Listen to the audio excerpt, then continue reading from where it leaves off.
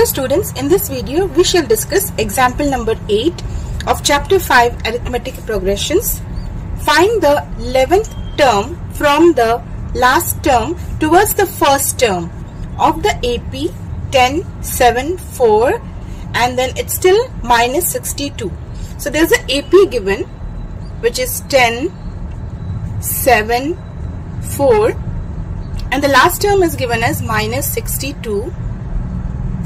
We need to find the 11th term from the last term, which means that from this term minus 62 we need to find the 11th term. So which means we need to move this way. So what you do is first you write the given AP in reverse order.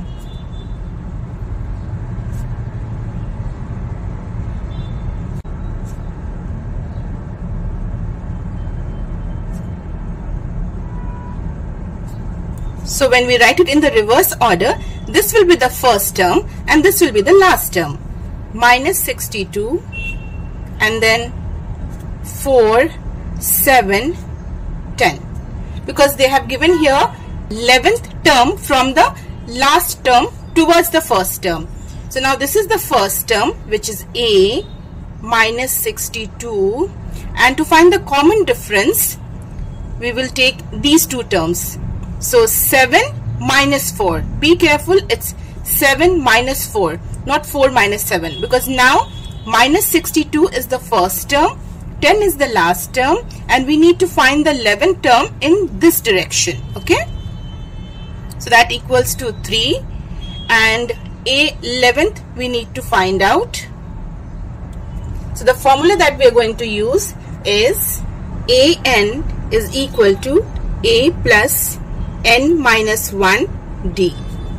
So A11, 11th term is equal to, this is the first term now, minus 62 plus 11 minus 1 and d is 3.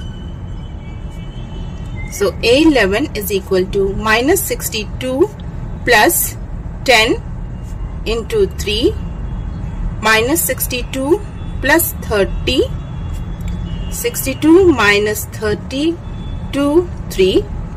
So A11 is equal to, because minus is with the bigger number, so that will be minus 32.